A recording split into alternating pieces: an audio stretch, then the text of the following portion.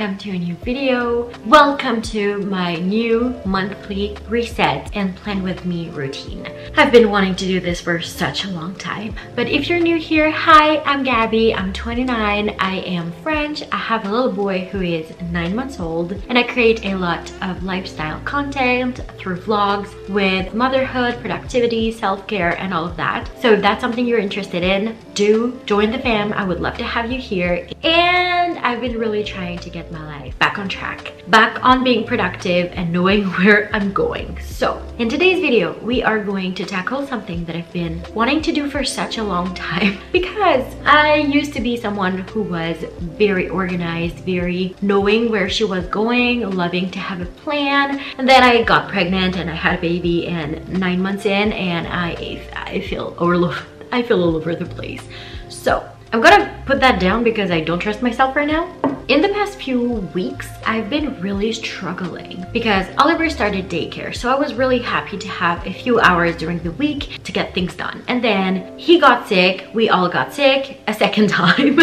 And then I just felt like so lost, feeling like I didn't know where I was going. I felt so overwhelmed, and I just lost hope that at some point I would just do what I want to do and achieve what I want to achieve. But I've been thinking recently that it's because I do not know where I'm going. And I think it's like having all of those things that you want but not having a plan that has been really tricky for me.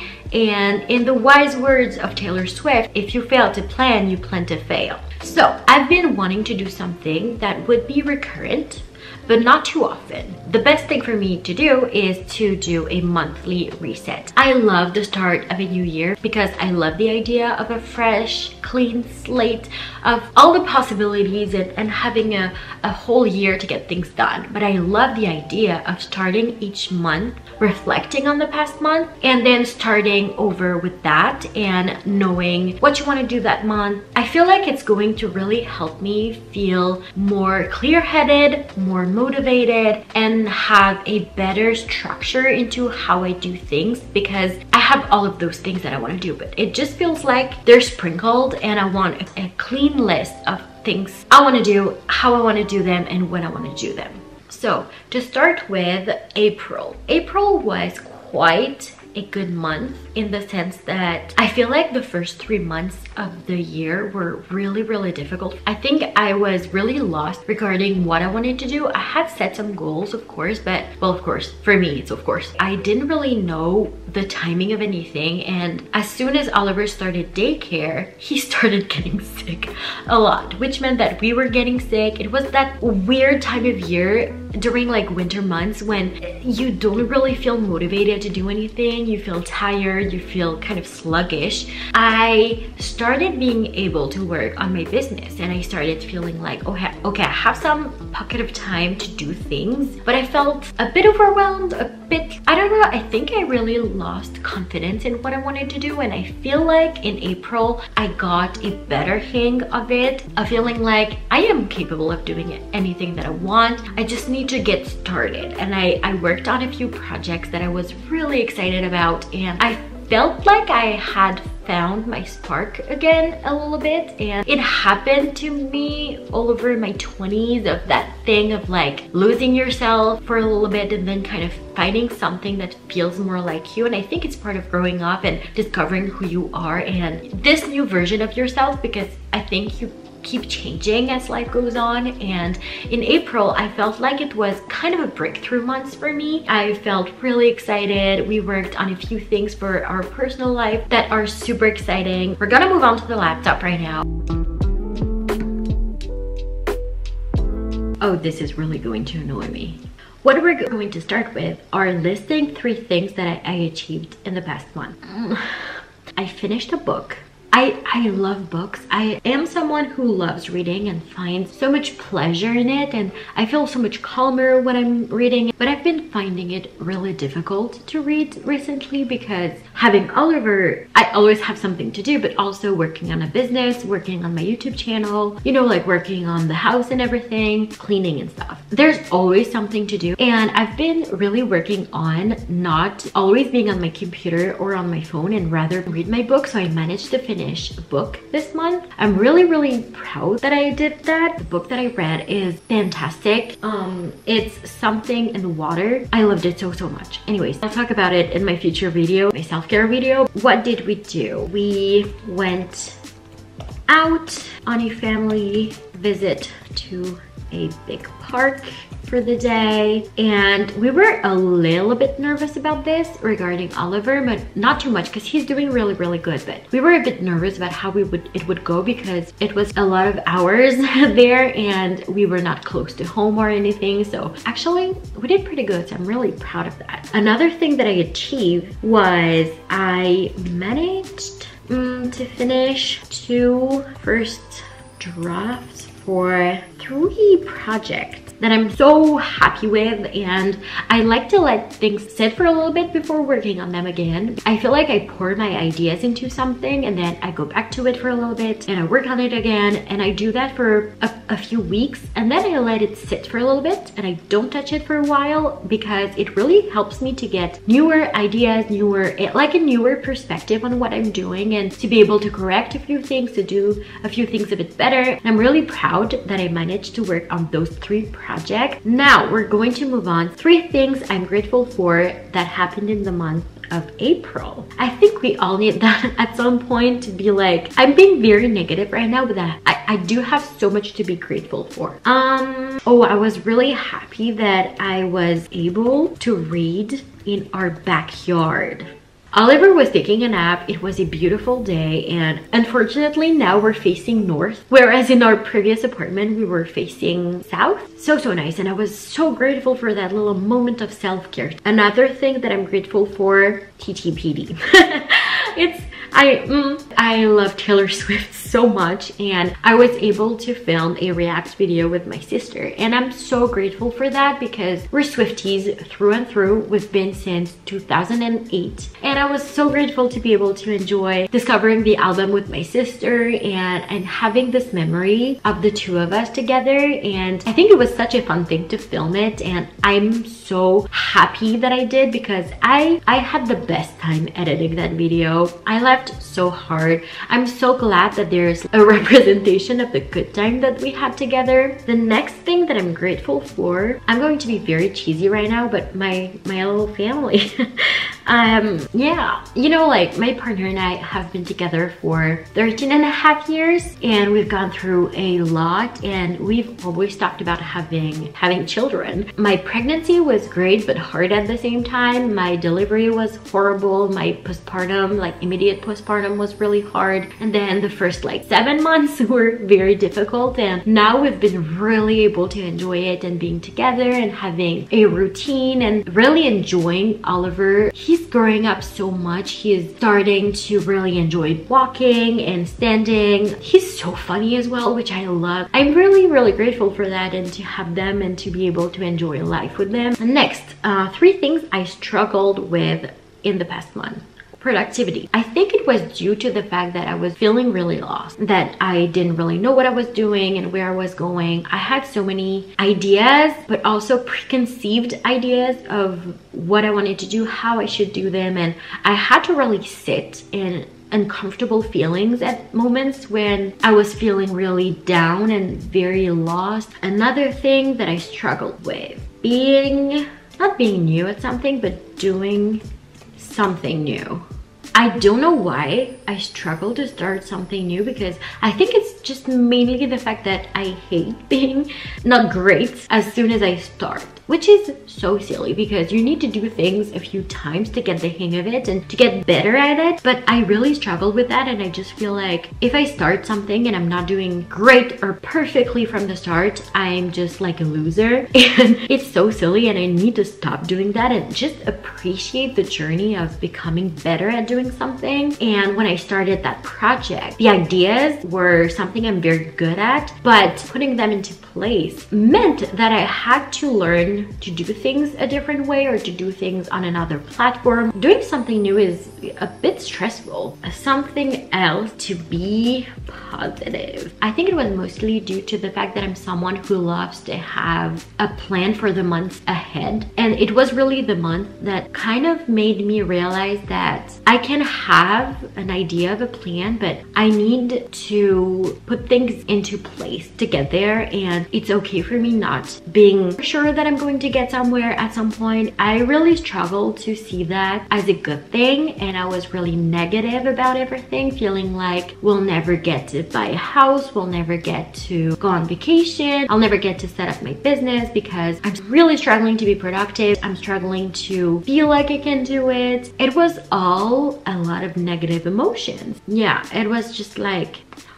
next we have my May goals. I've been kind of brainstorming this for the past few days.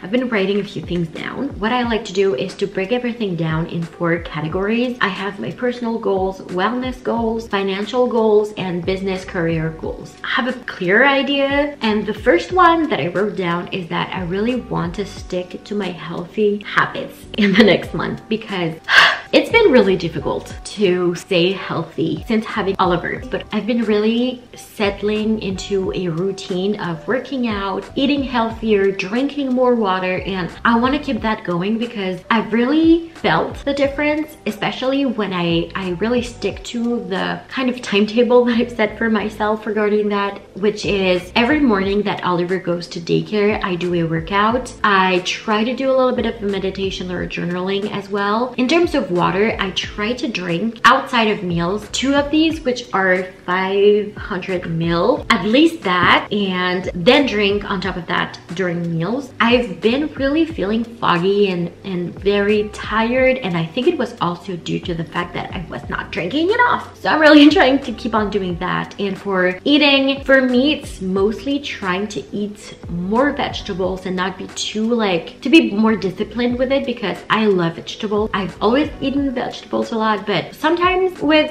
our chaotic routine since having a baby, it's harder for me to cook vegetables. So I just want to get a quick meal, and I need to stop doing that. I've been preparing more in advance so that I have vegetables for at least 2-3 meals, and it's been way better for me. Next up, we have journal at least 4 times a month. This was something that I was doing way more often before. I think it really was all about discipline for me, because I struggled to find the time during the day to do it, but not find the time, but make time for it. And I wanted to do it in the morning mostly before, but doing it in the morning was where does it fit into my routine? And now that I have a way more structured routine, I know where it could go, and I also know that it could be the 3 mornings that Oliver goes to daycare. I can do that then. So we have 3 times, and another time could be during either one of the days of the week that Oliver's at home or during the weekend, but I feel 4 times is manageable. Next up,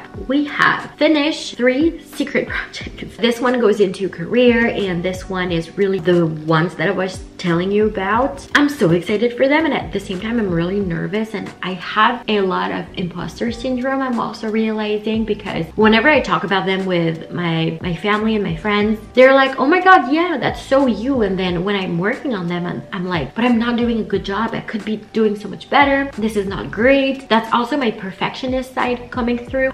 I've been working on for years and years, but sometimes it's just pops out, and I'm like, nothing is perfect, you're not doing a good job. And it doesn't need to be perfect for me to put it out. I think it just needs to be good enough at some point. So I need to finish those, and I need to work on when to release them. Next one I would love to do is post at least 3 videos on YouTube in May. This has been so much more of a struggle than I was thinking, because at the beginning I was like, yeah, I'm going to go back to posting once a week. It takes so long to edit YouTube videos. I don't think people who don't do YouTube realize, but it takes hours and hours and hours. And I think most of my videos take about 20 to 30 hours to edit at least. And I've never really wrote down the times that I've been working on them, but I should. So it's really hard for me to find those hours to work on them. So I've been mostly posting like twice a month, but I'm really hoping that I can like upload 3 videos. So we're gonna manifest that by writing it down. Next up,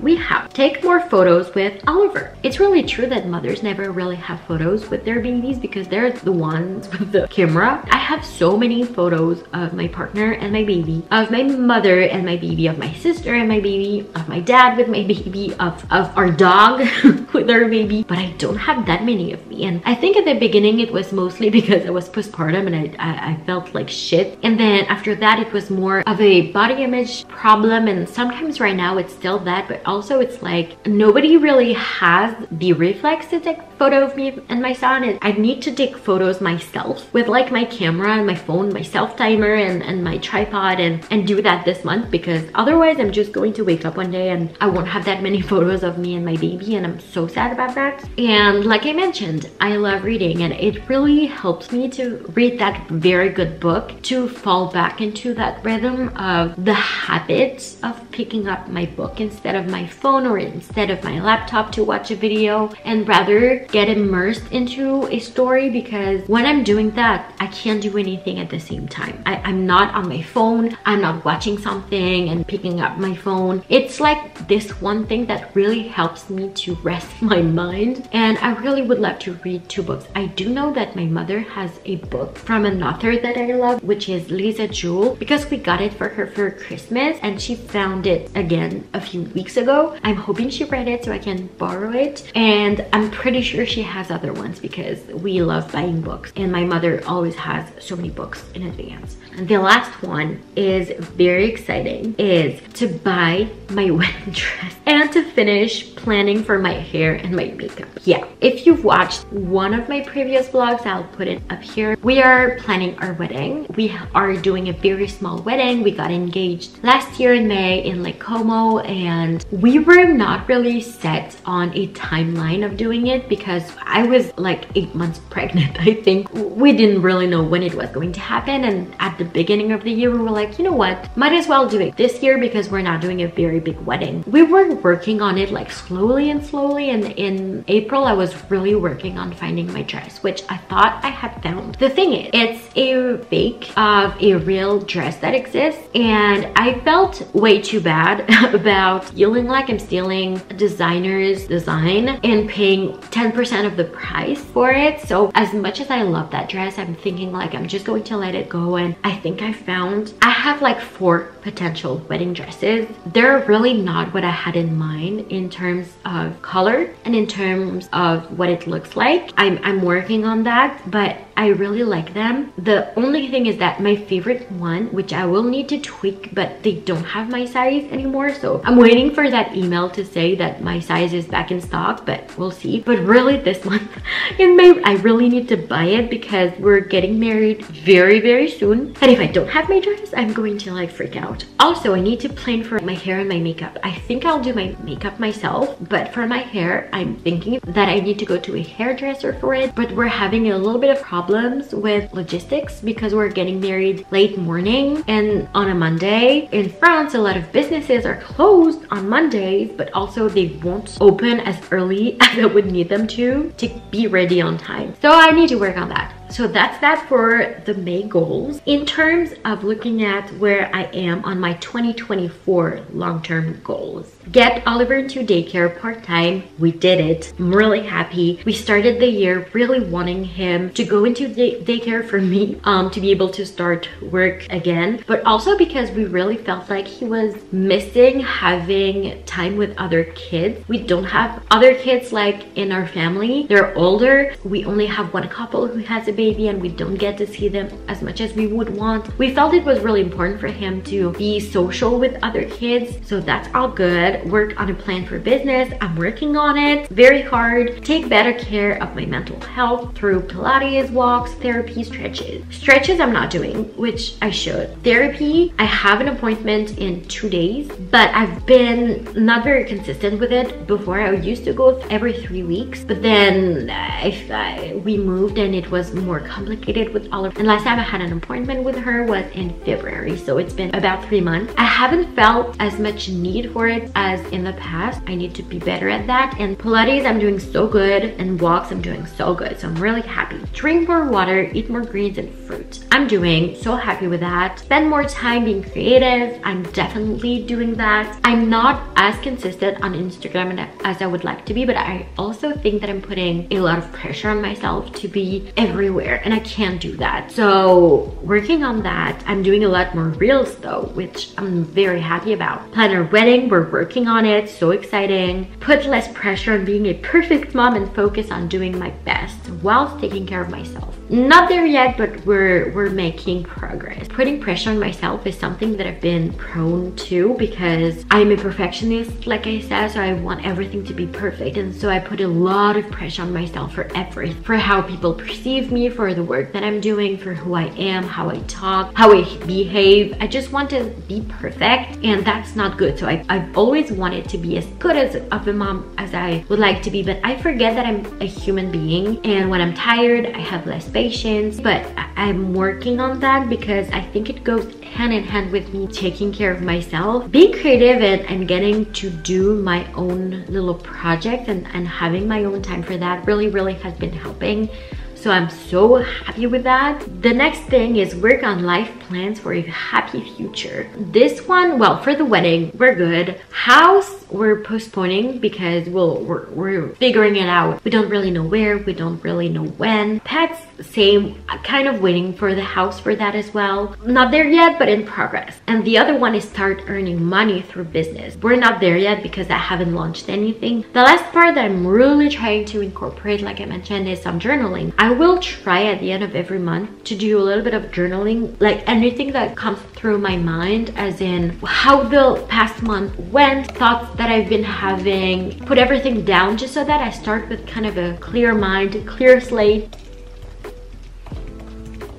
Okay, I'm happy with that. I do feel better. So that's really something that I need to do more of. Like journaling really helps me to clear my mind. That's going to be it for my video this month. I'm really looking forward to be at the end of May and see how it went and to look back on everything. And yeah, it's been really fun, and I feel like I have a clear idea of the next steps for everything, because it's nice to have a final goal, but it's really easier to have smaller goals in between and to be able to kind of assess how you're doing and where you're going. And it's been lacking in my life lately, and I'm so happy to be in a position mentally to be able to do that again. See you guys in the next one. Bye.